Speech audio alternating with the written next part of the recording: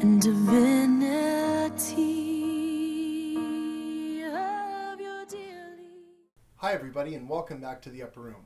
This week we're talking about the Divine Mercy image, the Divine Mercy chaplet, and Divine Mercy Sunday. The Divine Mercy devotion was given to us by Jesus in an apparition to Blessed Maria Faustina Kowalska. Saint Maria Faustina Kowalska was a Polish nun who was able to see apparitions of Jesus.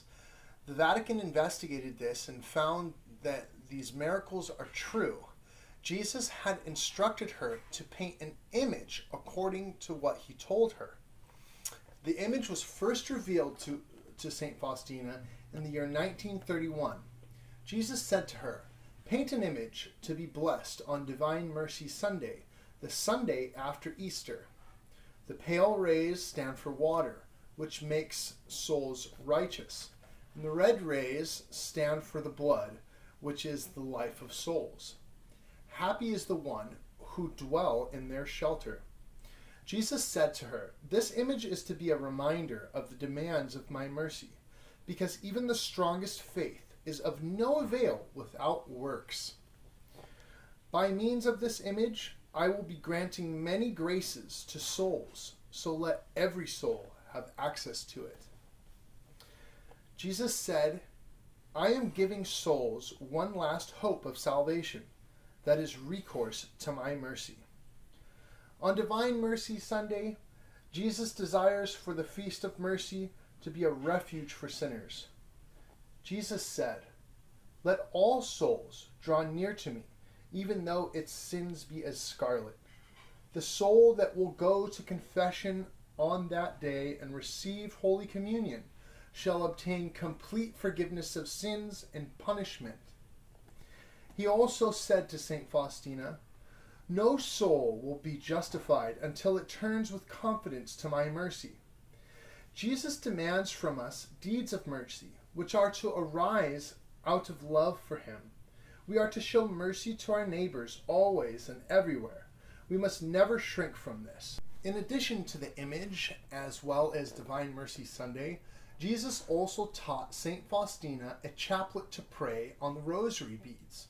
This chaplet is called the Divine Mercy Chaplet. Jesus said to St. Faustina, "When this chaplet is said by the bedside of a dying person, God's anger is placated.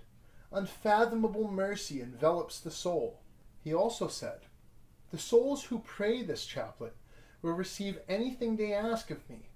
By recitation of this chaplet, especially when recited at 3 p.m., for at that moment mercy was poured out for the world."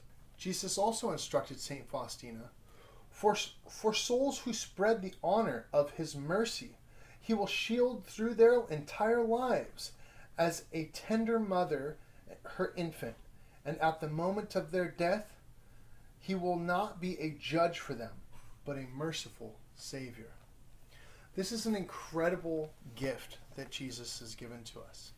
It is a gift that he built through St. Faustina's works in writing her diary and giving us the Divine Mercy image, the Divine Mercy chaplet, as well as Divine Mercy Sunday, which Pope John Paul II approved. So I hope you like this video on the Divine Mercy devotion given it to us by Jesus in an apparition to Blessed Maria Faustina Kowalska.